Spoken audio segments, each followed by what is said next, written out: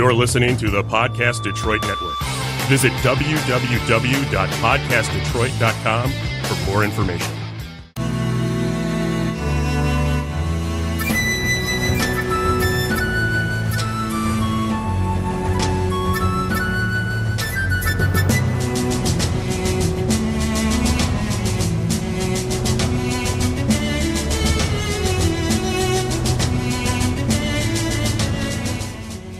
Hello friends, welcome to episode 13 of Storyteller Conclave. This is a show all about helping you run the best tabletop role-playing game that you can. Whether you're a new storyteller or dungeon master learning the craft, or an experienced storyteller looking to take your game to the next level. I am Sarah. I'm Rob. How you doing, Rob? I'm doing okay. Good. I wouldn't say I'm doing great, but I'm doing better now that we're here and actually doing this.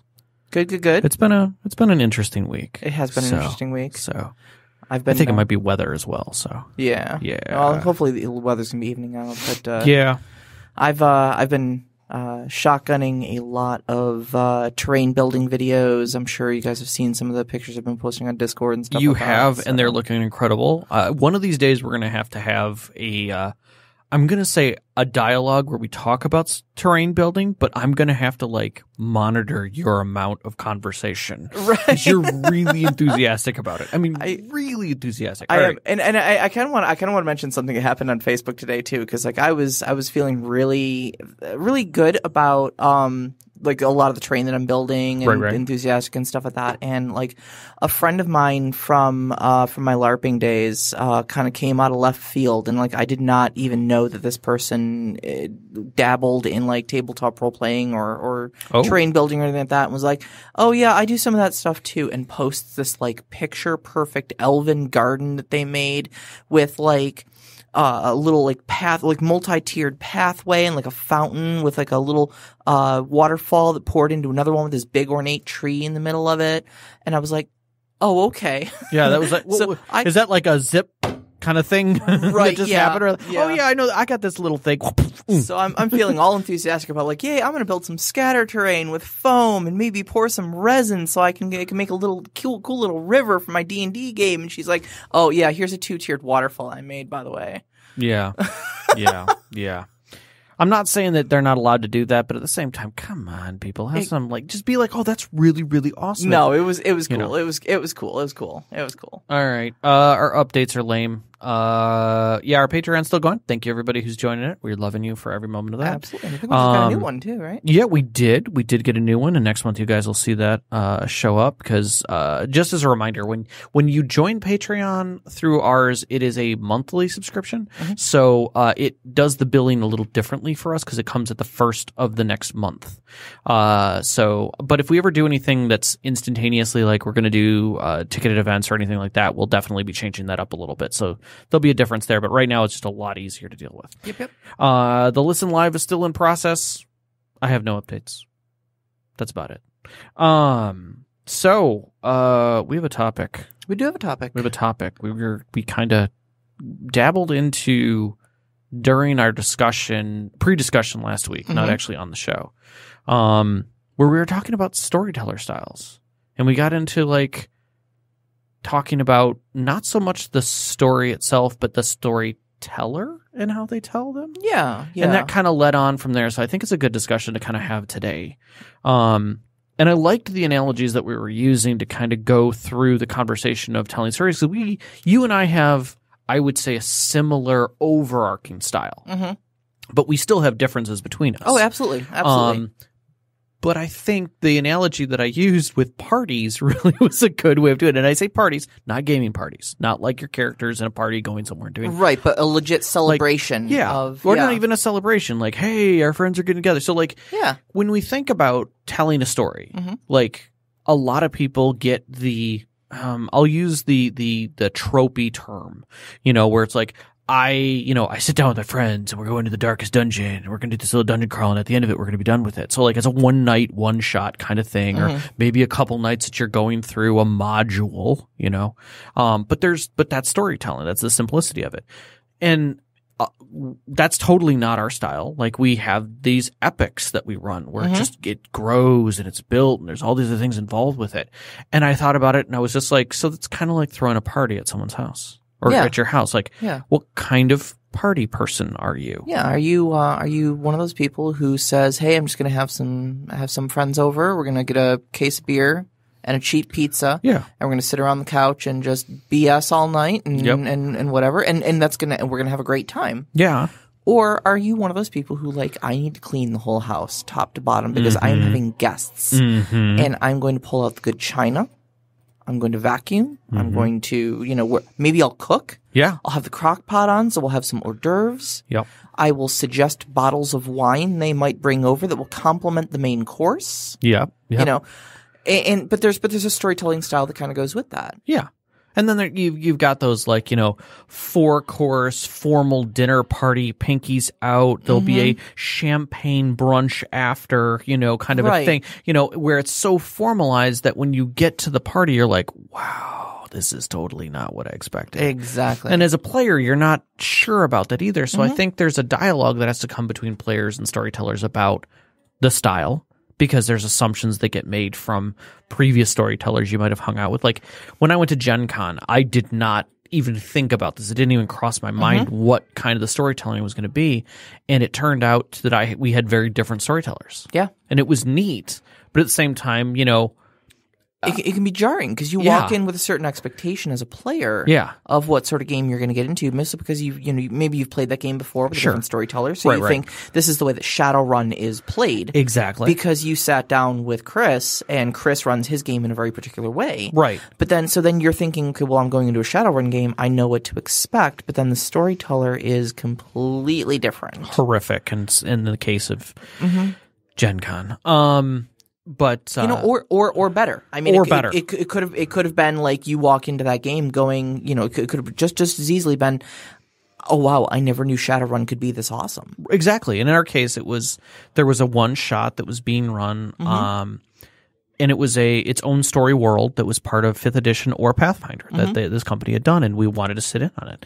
And we honestly thought it was just a custom world. We didn't even realize there was a group of writers out in the media, or not in the merchant area, who was selling it. And we thought that was super cool, and they thought it was super cool that we came and did all the stuff we did.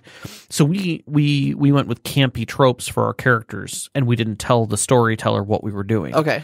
And in fact, for that game, we did the overall arc was our characters were actually a play on the original Ghostbusters. So we had the tropes, so that's how we were playing our characters. And at the end, we did things in game that were jokes on that, but we were a D&D party, and it was basically a dungeon crawl, but it was a nice story, and it was it was simple, it was great to follow. It was basically beer and pretzels with friends around a campfire kind of thing. Right. And we got to the end of it, and we brought it up to the storyteller, and he's like, "Oh my god, I never caught that, but that's hilarious," and he thought it was funny and it was great.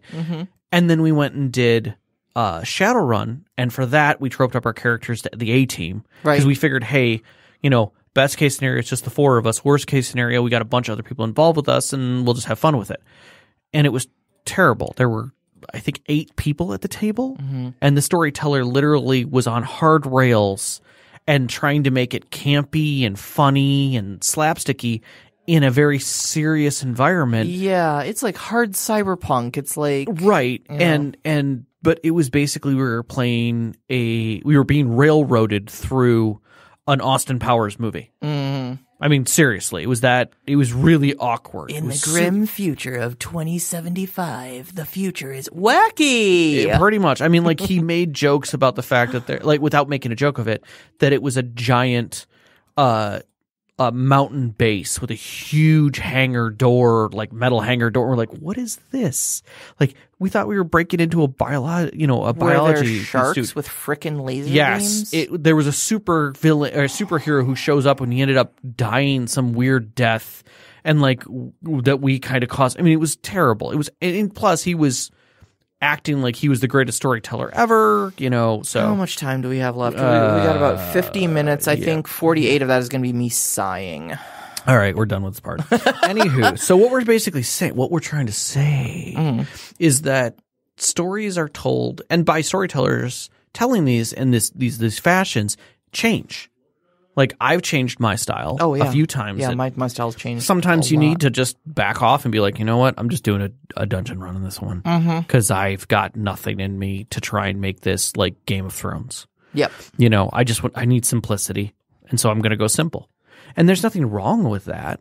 But it's just recognizing those differences. And I think, like, when we look at our Discord and we see some of our people on our Discord, who we love, talking about how they're running 4 to 6 games in the course of a month that are different. God, yeah. Like, my mind goes, what? Like, how? Like, that's a lot of paperwork to keep. But if you're running them simply. Yeah. Like, and I'm not saying simply in a negative way. Don't get me wrong on that at all. Look, I think it's important to just diverge real quick here and now and just issue the disclaimer. We're going to do an awful lot of talk about different storytelling styles, and I want it on the board right now. Neither Rob nor I feel like any of your fun is wrong. Not in the least. If pizza and beer D&D night is how you guys get down, then I am very happy for you. Do it. That, like, it's not how I get down. Sometimes it's hard for me to get to that level, in fact. We were talking about I kind of wish I could calm down a little bit about it, you know? Taking it from an 11 to a 7 is challenging at times. Well, that's actually how this whole discussion got started, how this whole topic got started, because we were talking about that party metaphor, you know, and I was saying, like, I think I'm one of those people who, like, I don't know how to calm down and run a one-shot. Like, I hear people talking about their pizza and beer D&D nights and just having a great time and like, oh, it's all goofy and, you know. Sometimes, and people were talking about how they drink during them. And I'm like, you let your players drink during your games? Right. Like, how could you, because for me, it's a very serious thing. Like, I am curating a story for you. I am sitting down. I'm spending a month writing this.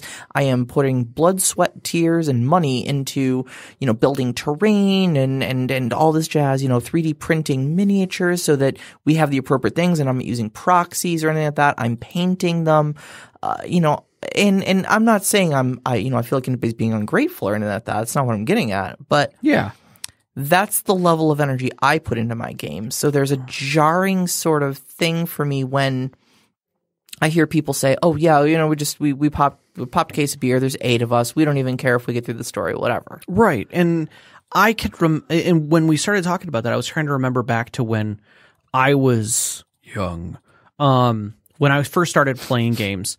And we were building our own little games and just running them. It was very light because we didn't know what we were doing very well. Sure. And we were just trying to figure out storytelling and things like that and making something interesting. And it was very light like that. I was just kind of doing random things, because my idea was that there was a objective and the players got to the objective. And when they got to the objective, that objective was done. And that was the end of the night, kind of a thing. My first games were very much like that too. Yeah. Yeah. And I miss that simplicity because my brain doesn't let me go that. Like, I get far. Like, I'm trying to get back to this one campaign that I have not ran in a long time, and I find it exceptionally challenging to just be simple in it. To just calm down. Yeah, just put some bad guys on the board. Exactly. Yeah. So, like, to get kind of through this, because we have some notes that are actually helping me a little bit here. We've kind of got these 2 things that we talk about, when we talk about basic mechanics of a story. You've got the hack and slash mechanics and the freeform mechanics. And sometimes they work in conjunction with each other in a story, and sometimes it's one or the other.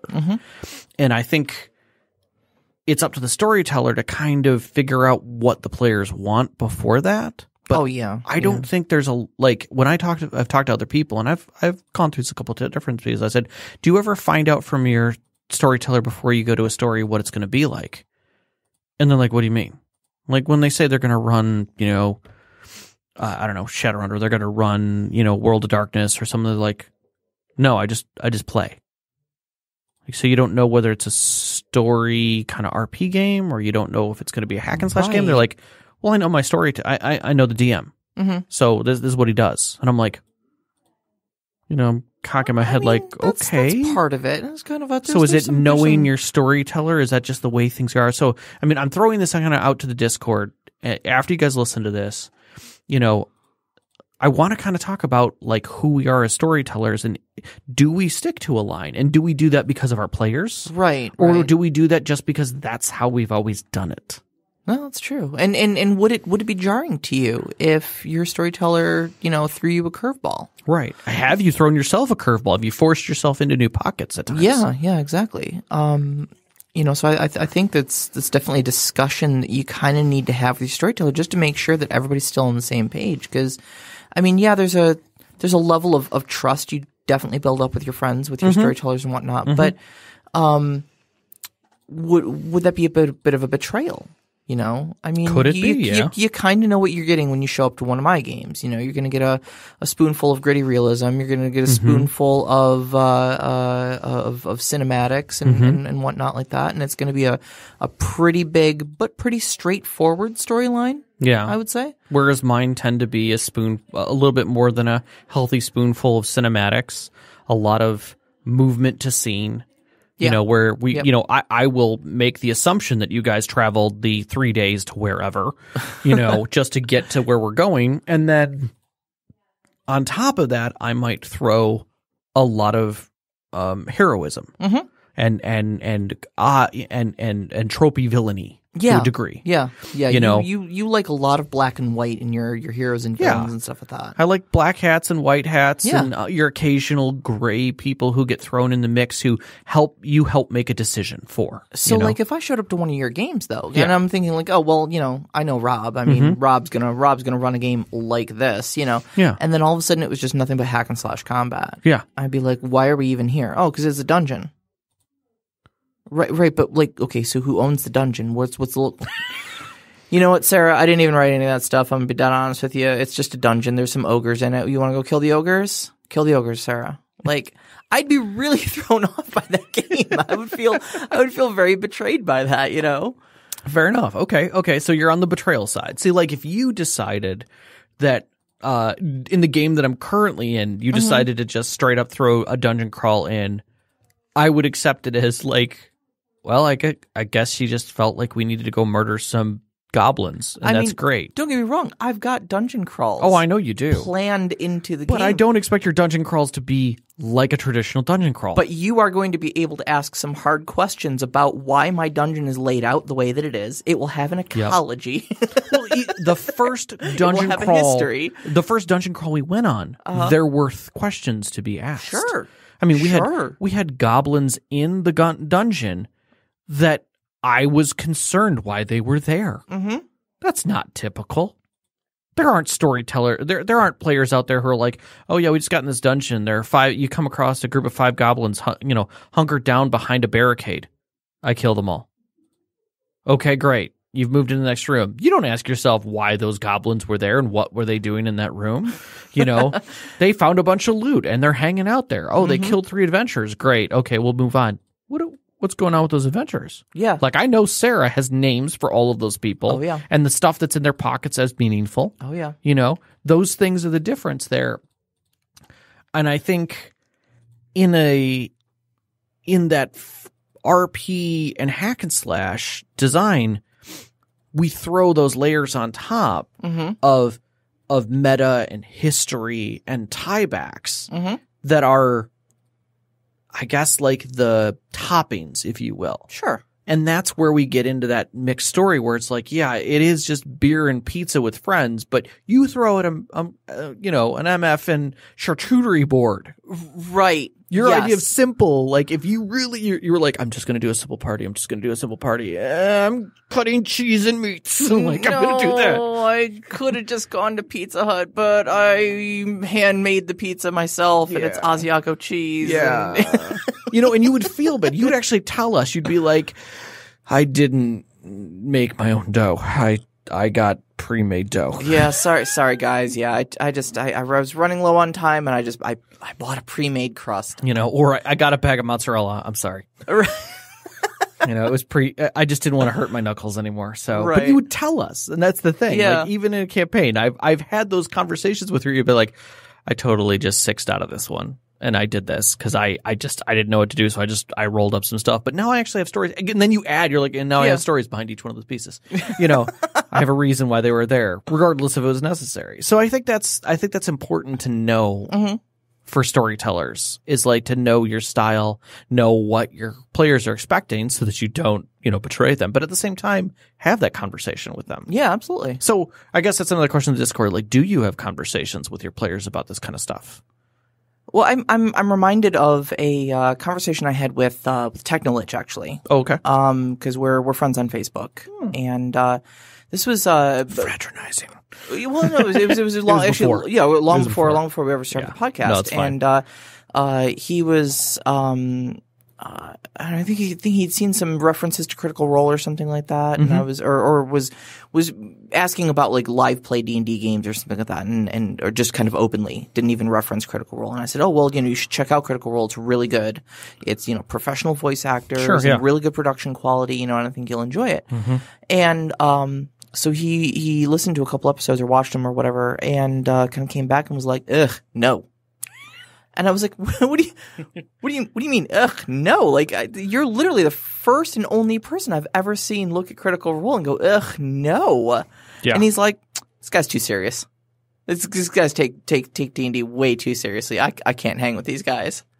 And it kind of caught me back. Like, I was like, what do you mean they're too serious for you? Like, this is what D&D is supposed to be like. Like, this is kind of what I look at, and I think like, wow, like I want to be Matthew Mercer, when I grow up.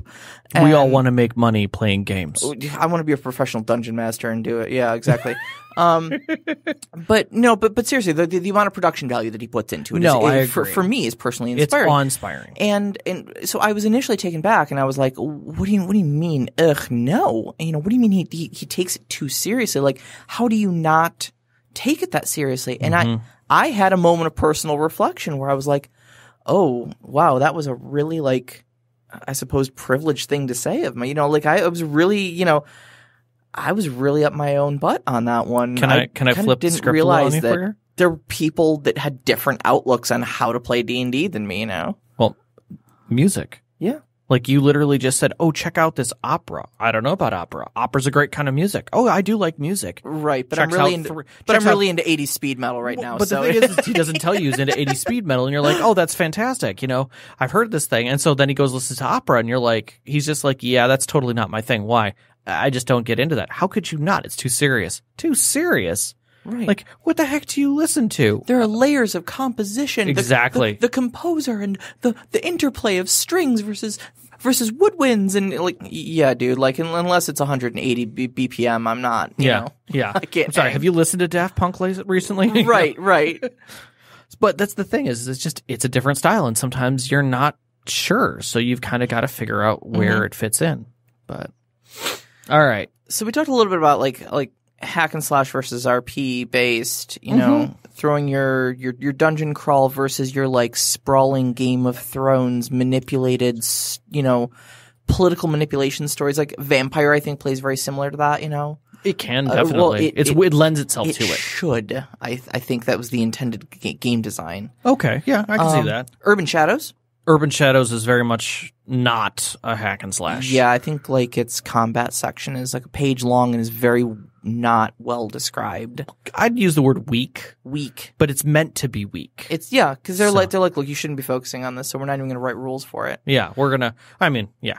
So yeah, it does, I think it definitely lends to it or informs you of the right direction, which comes back to like when you're going to run a game and you hear from your players that they want to do something combat heavy, but they want to do something in a dark, brooding, kind of gritty world where there's, supernatural things. You got to find a system that's gonna work with. Sure. So, but what about like, what about campaign style? Like, okay. So we're talking things like episodic games, one shots versus like your big meta. Like this, it's going to take 4 years to tell this story. Yeah, I mean that's. Stuff. I think that definitely is something that has to be discussed. I think I now would have more trouble running a one shot. I don't think I would be very comfortable building and running a one shot. I would do too much, and there's a lot of stuff that I go back to in a short story sense. Like it's almost comforting to go read a short story to see how it's written, just so that I can run a one shot. Yep. because you don't need to tell an entire story. You need to tell a perspective or a moment in history. You know, you watch something like Doctor Who, where you've got this epic kind of character and these epic moments, and there's this huge backstory, and yet one episode should stand alone. And that's sometimes challenging to do when you have rich history and depth and this need to write more. Yeah. You know, and that's really my problem with one-shots is that I feel like I need to explain everything. I feel like I need to give perspective. I feel like those goblins in the dungeon need a reason to be in the dungeon. Yeah. And the adventurers that they killed, like they don't just have treasure. They have to have dead adventurers who had treasure on them that brought the +1 short sword in there, because goblins wouldn't just be tooling around with a +1 short sword in a box conveniently located behind their barricades. So now I got to tell a story about this back of it, you know. You do, or they're literally corpses. Exactly. Just so now skeletal corpses. And I don't know how to calm down. I don't know how to not make a whole pizza by myself, you know. Sometimes you just have to look at what you got and dial it back. And that's hard. And episodics are important. And I think if you can do them well, you have a gift. Oh, absolutely. Absolutely. I mean, I envy the storytellers who can, in a 4 to 6 hour game session, have fantastic moments and an episodic feel that it feels concise and closed. Like you get to the end and you're like, I feel accomplished, or I feel like we made it to a milestone or a point. And that is challenging as hell. Yeah, we were talking briefly about future episode ideas, and Rob brought up hey, let's talk about the art of the one shot. And I was thinking, like, I don't have anything to contribute to that discussion. You do, though. You do. I would love for someone to teach me. No, I think there's a lot that we both can contribute because we're not good. Oh, that's fair. That's fair. We could have a long discussion about our failings in that area.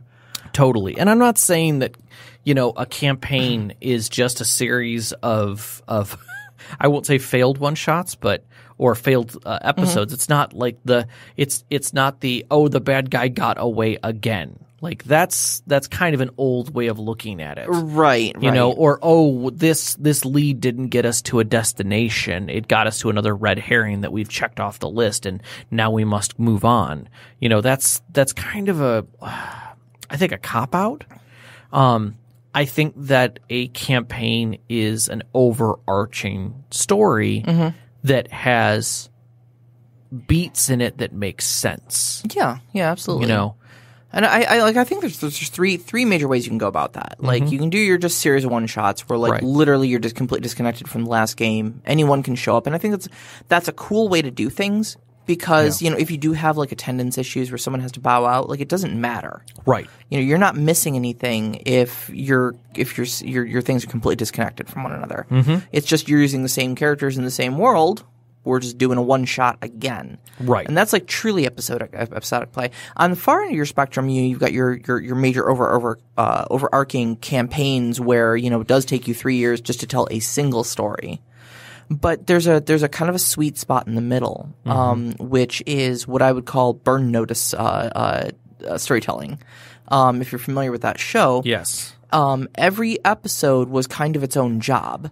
Yeah, and it told a succinct one shot, but the beginning and ending of the episode always tied into whatever the larger meta plot of that. Right.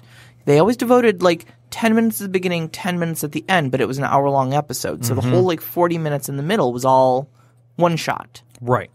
You might get introduced to a, you know, recurring character or something like that there, but what was going on had nothing to do with the meta. And I think that for those of you who know Shadowrun is the perfect episodic system. Oh, it's great because they are jobs. Correct. But you can insert in there a story that comes through, either that the Johnson is leading you through your material version of yourself, if you will, that storyteller sitting at the table being the Johnson giving out the job. You know, you literally have a quest giver. It's kind of crazy. But in that same regard, there are bits of information that bleed through, like your initial job for going into, an Ares biotech facility to steal something that they have, but you find out in that job that it's not Ares tech that you're stealing. It's actually, this other side company, Yakatomi. And you're like, what's Yakatomi? You got to do with this. And actually, you're not stealing it for Yakatomi to get it back to him. You're stealing it for a whole nother group, and all of this ends up being, intrigue to try and direct a political campaign, for a rival. Sure. And all of that could be part of these short little stories that give you little bits of insight till eventually your players are like, yeah, we're not going to the Johnson today. We're going to go do this thing. You're going to go, what? And suddenly the story goes in another direction. Yeah. Because this is the third time this company has messed us over, and we're going to, Exactly. Or you completely flip the table and they walk into the bar to go see the Johnson and he has a bullet in his head. And you're like, uh-oh. So, but that's the thing is that those kinds of systems can sometimes give you a different perspective. Yep. On how you move through an episode and how to get episodes moving in a larger campaign setting. You can start with something episodic, something simple, a quest giver, if you will. Sure. And then take it from that point and shift it forward into a more larger campaign setting. And you don't even have to let get your players in early. You can literally just have a couple episodes that are that's it. They're episodes. Yep. There's no tie together. They're just that. Yep. They're quick one shots. They're simple little things. Go do this thing. Go take out the rats out of the cellar. It's the classic RPG. Oh, help me. There's rats in my cellar. Anybody you guys play Bard's Tale? I love you all. But it's those kind of moments that get you into that first quest, that first design that lets you start moving through that episodic feel. Right. So, and we'll come back to that because we're going to talk a little bit more, I think, next episode about campaign design. We're going to start. Start. It's going to be long. There's a lot to unpack there. You had talked about, and this is, we actually kind of gotten a minor, I'm not going to say fight. No. It was a misunderstanding of what we were talking about. Typically, we do a kind of a pre-show where we'll kind of go through our show notes and not really do like a mock show or anything like that, but like just really kind of it's spitballing what we wrote, what we've both collectively written in our show notes, and go back and forth over it. Yeah. And so I wrote the words gritty realism. Yes. And you had an opinion about it in there too. And I stated my opinion about gritty realism, and Rob wrote a big well, I don't think your opinion is quite on target because of all this stuff here. And we kind of went back and forth a little bit in the show notes, leaving notes for each other in the margins of our our Google Doc. Which, by the way, I think is fantastic to do. But what it came down to is that it was a misunderstanding on the term gritty realism. Gritty realism, yeah. And I thought that when you said D&D really doesn't give you agency to do gritty realism. It doesn't. And I'm like, well, yeah, it does. I mean, you can be inches from death in D&D constantly in a war-torn area. You can totally have that. And that's not, in your mind, what you were going for. So gritty realism, my counter-argument to that was gritty realism is not being in dangerous situations, because pretty much every role-playing game is going to probably put you in some sort of dangerous situation. That's what breeds conflict, and that's what breeds drama. You click it from CR rating 5 to CR rating 6, and suddenly it's dangerous. Yeah, and certainly shit gets real, right? Yeah. But that's not gritty realism, because in D&D assumes that at least the whole basis of the role playing game, the whole system itself assumes that you are a hero, right? And it gives you all sorts of heroic abilities. And eventually, even if it's not today, eventually, let me tell you about the time that I almost got incinerated by a great elder red dragon is a story your character could potentially tell. I almost survived today. Those kind of things. I almost got killed by an elder red dragon, but don't worry, my buddy the cleric has his god on speed dial and called in divine intervention. That's not gritty realism. No, gritty realism to me is having to worry about okay, you guys are in the wilderness. What are you doing to find water?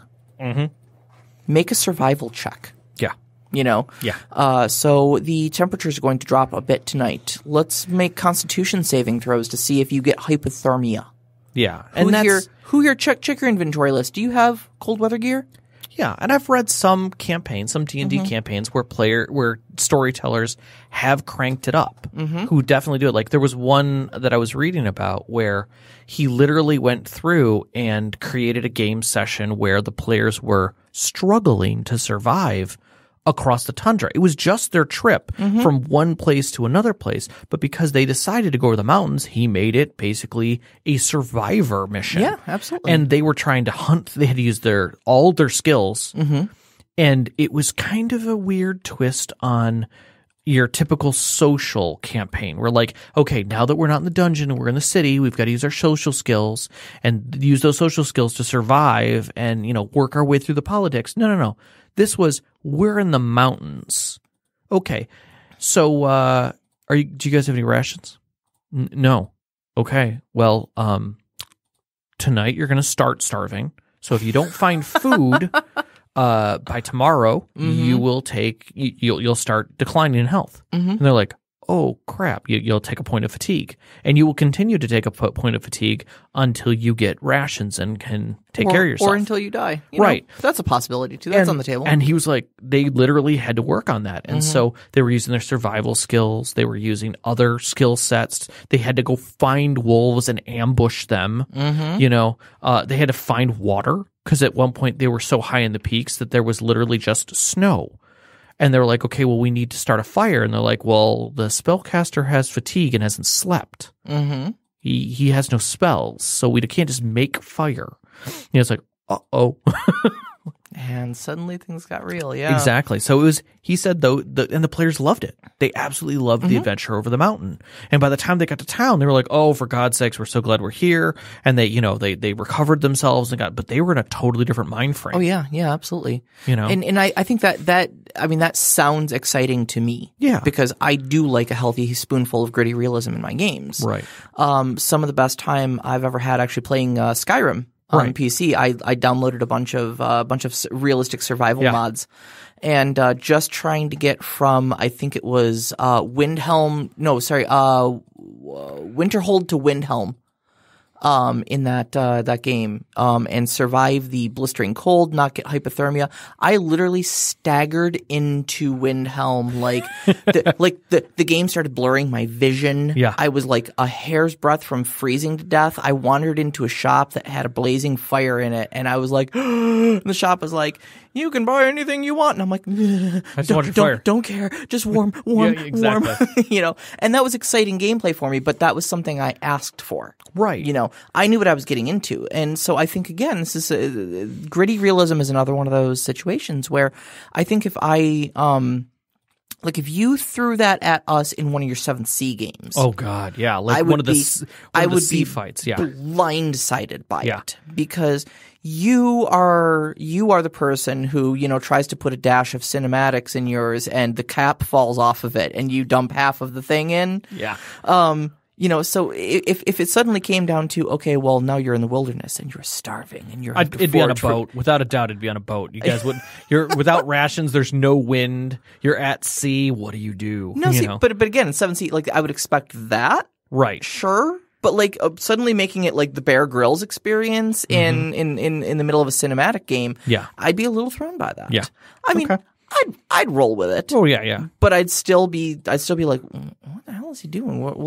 When are the ninjas going to jump out of the wilderness and jump us? When does Count Richelieu suddenly appear and hold us at rapier point and or when does this all dissolve and I'm actually being tortured? Right. Right. Yeah. So no, I get that.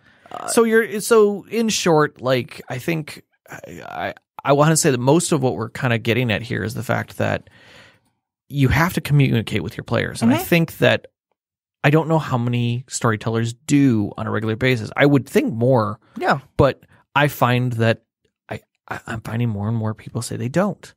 No. The players find a storyteller who fits the style they want to play, less of the storyteller finds players. Yeah, I could go with that.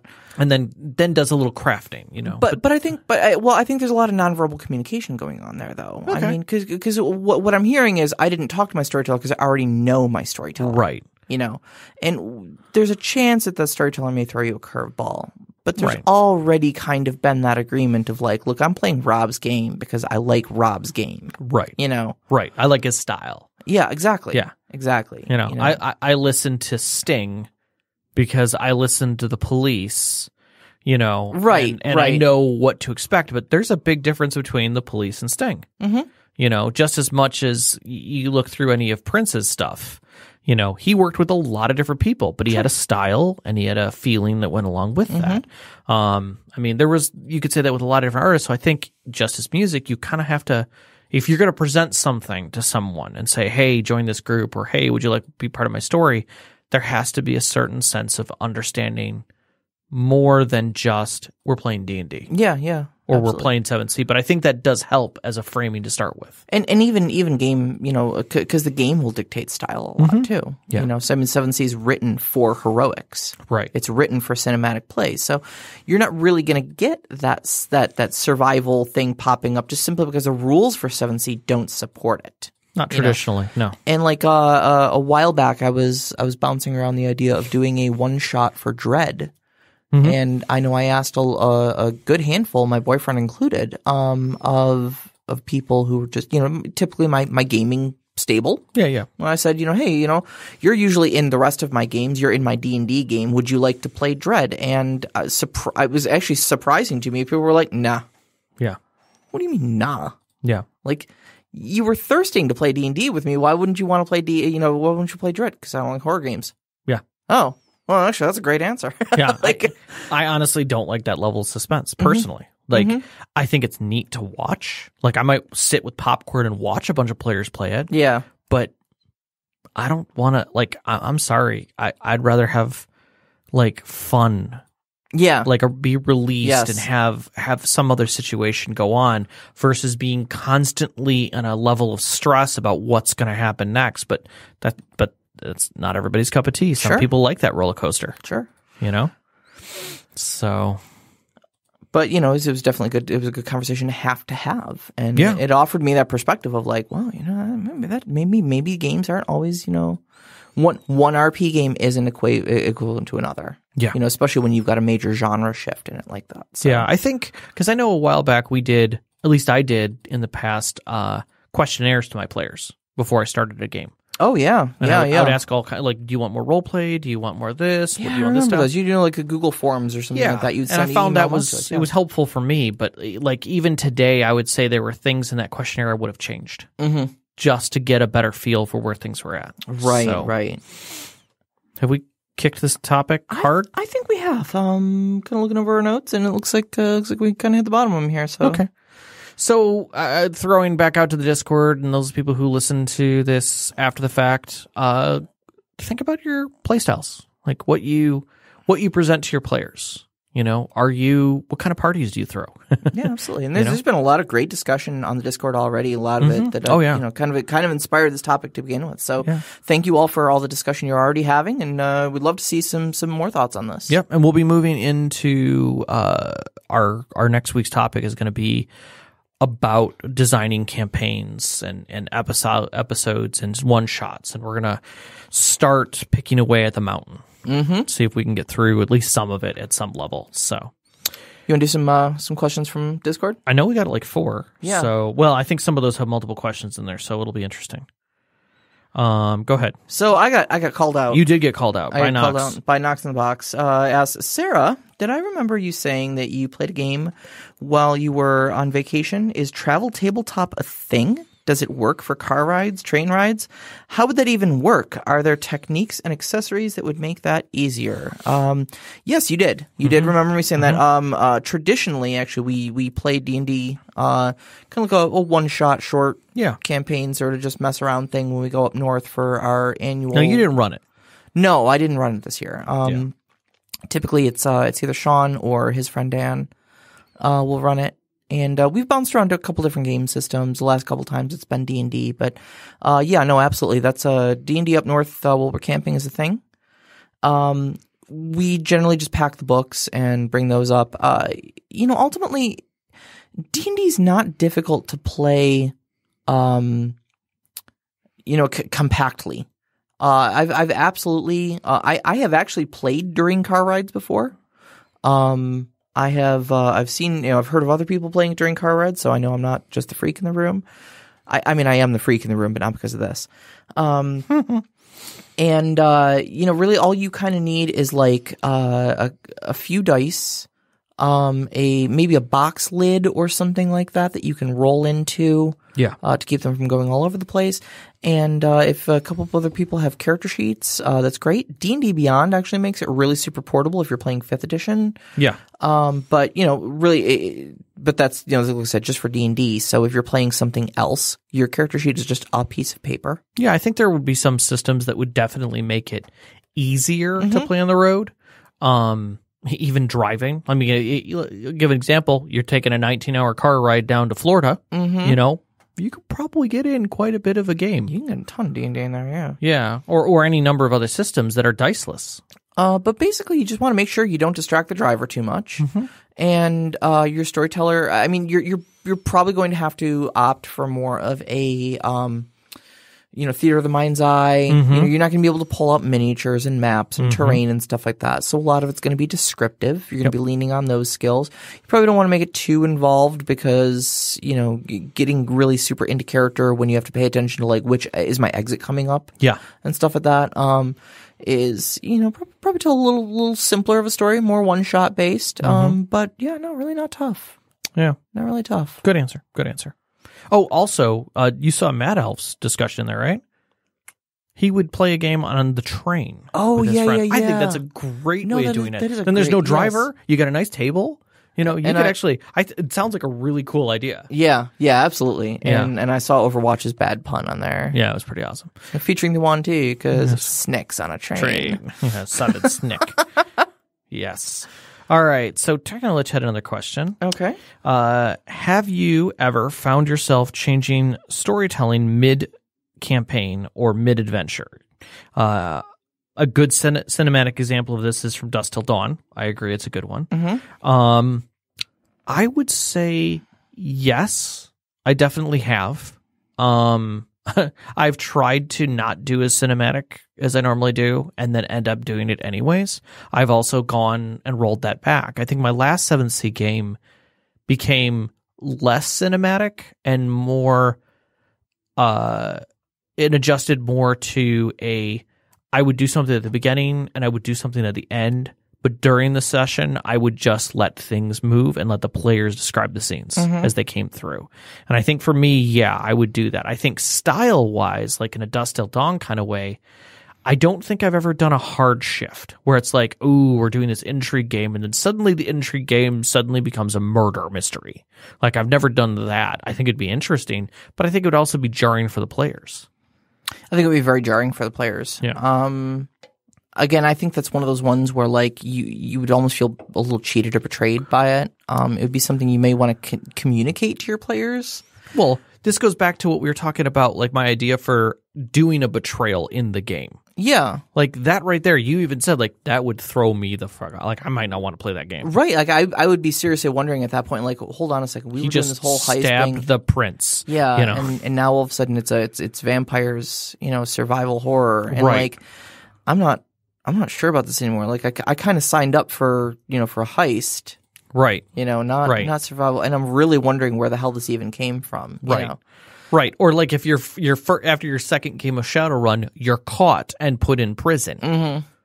And now it's a prison game. Like that's very different. Yeah. It's different because there was consequences that got you there. Yeah. And from Dusk Till Dawn, like, I mean, you're technically correct on the whole tonal shift of it. You are 100% correct on that. Right.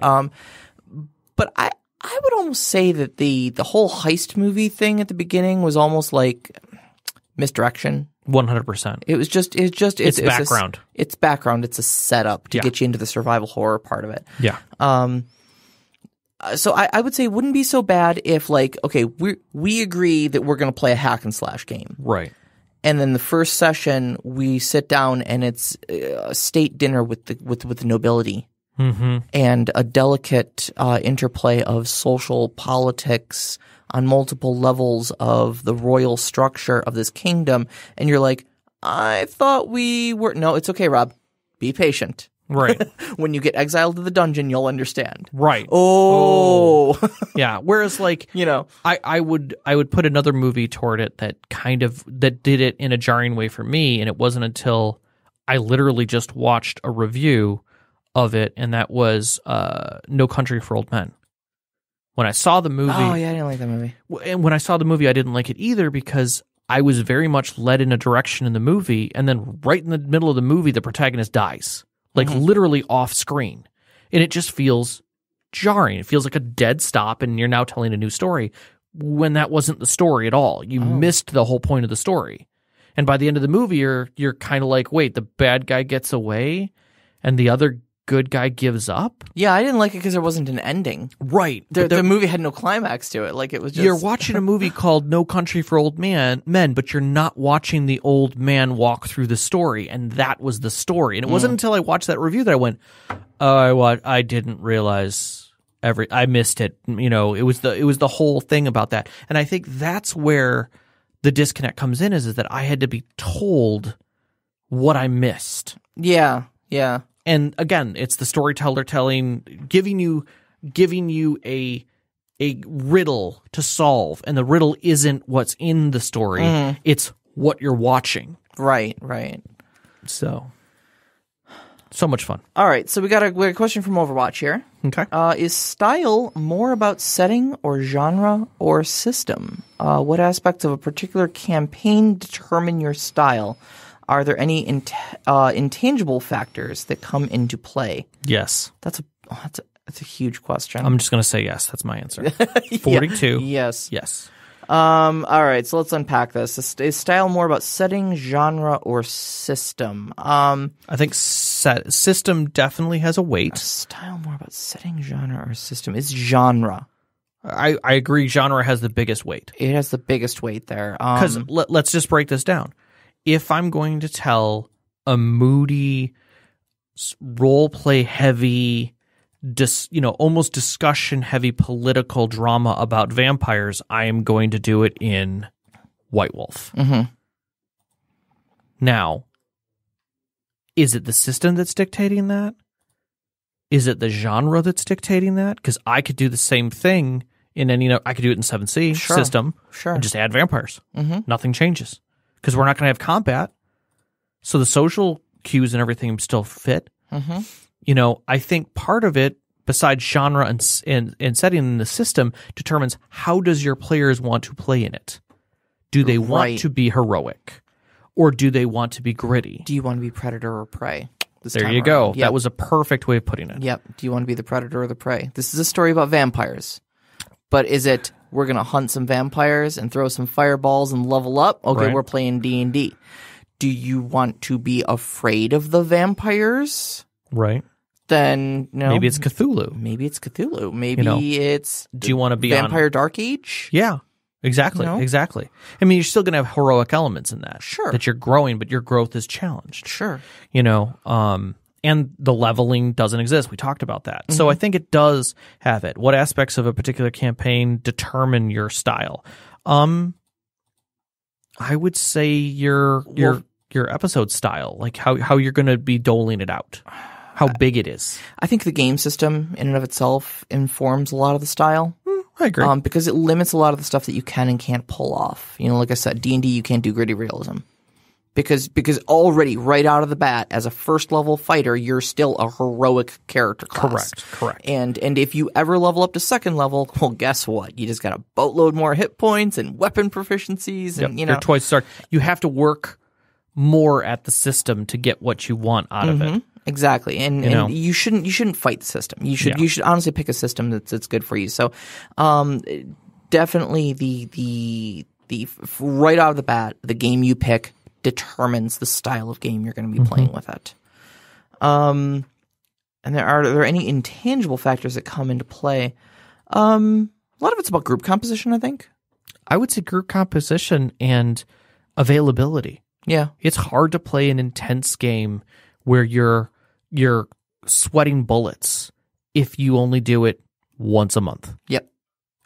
It's hard to have a in-depth, like if you're doing a story about 4 people who are in a cabin in the woods and crazy shit's going on, and you're trying to get them to remember what's going on to tell the story, and you're only doing it for like 4 hours once a month, there's a lot lost. Nobody's going to remember why they're invested in what's going on. Even if you're using like Dread kind of rules. Yeah.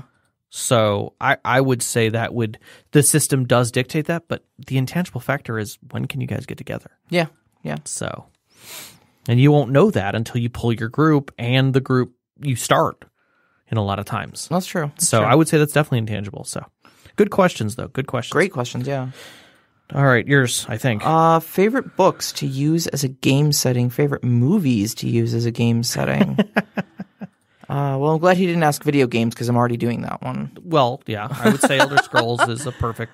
Books.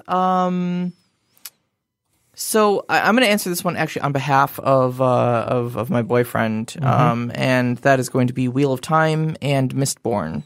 Okay. He got me into both of those, so I can't claim credit for either of them. Fair. But they are both very rich worlds, written by Robert Jordan and Brandon Sanderson, respectively. Yeah, they're beautiful. Beautiful game settings with cool magic systems. Oh yeah.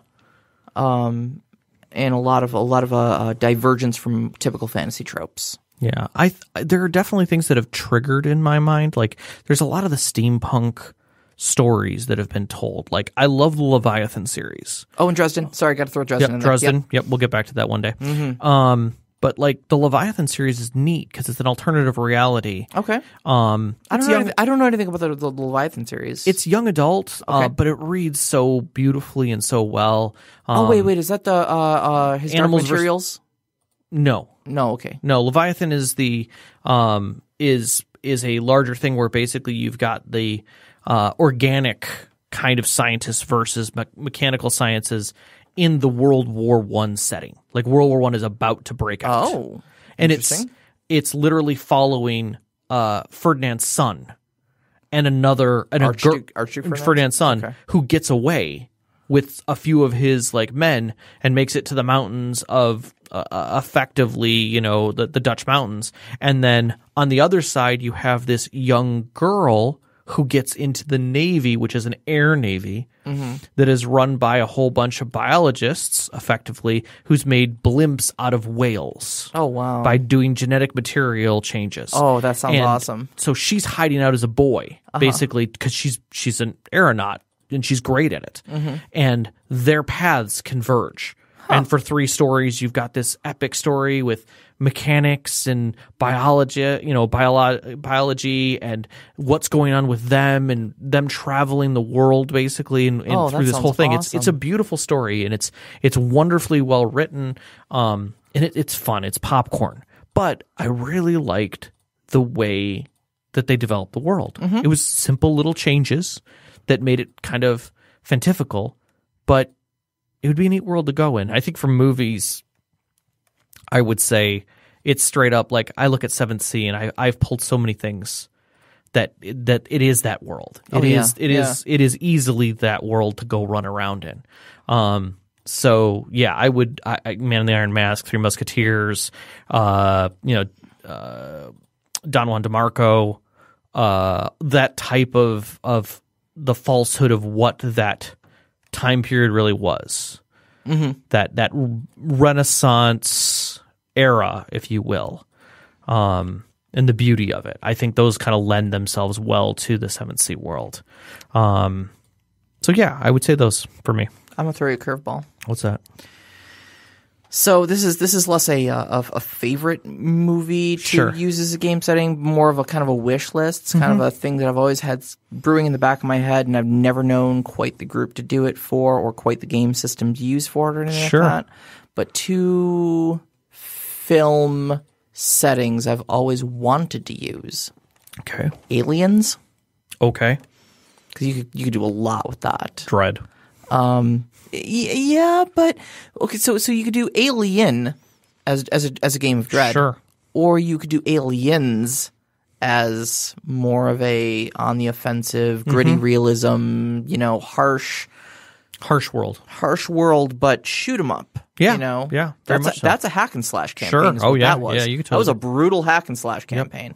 And the other one, believe it or not, I grew up a Trekker.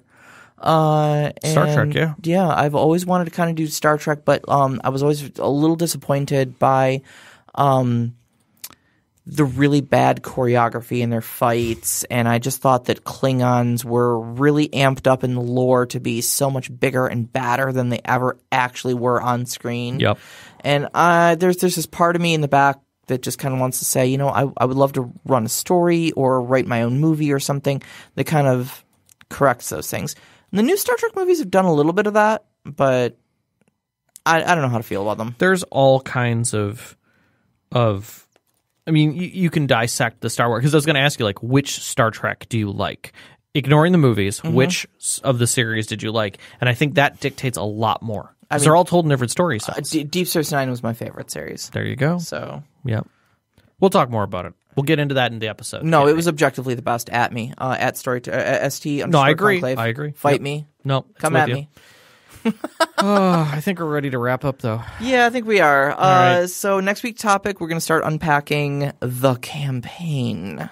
Sounds like a plan. How to go about doing that. Yeah. So once again, you can find us at st_conclave on Twitter, st_conclave on Instagram, and look in the information link or the pinned tweet on our Twitter is the link to our Discord. We'd love for you to join us there, join in the discussion, toss us some questions for the show. Please do, please do. And thank you to our Patreon members, Knox, Illy Mae, and Dave. We love you guys. We would love to see more of you on there and help us keep these episodes flowing. And a brand new Techno Witch too, right? That's I think you're right. Yep. Intro music is Beyond the Warriors by Gooey Frog. The outro music, which you're hearing now, is Only Our Footprints in the Sand by Midair Machine, both found at freemusicarchive.org. And I'd like to give a big shout out to Podcast Detroit for hosting us and helping us record our episodes here. You can find them online at podcastdetroit.com, on Twitter at Podcast Detroit, and a big super shout out to our sound engineer Kate. Thanks so much. And our families, Vicky and Sean, thank you for putting up with us and loaning us your Wednesday nights. And all of our friends who have sat with us at our tables all these years. Indeed. And to our listeners. We love you all. Good night. Good night, everybody.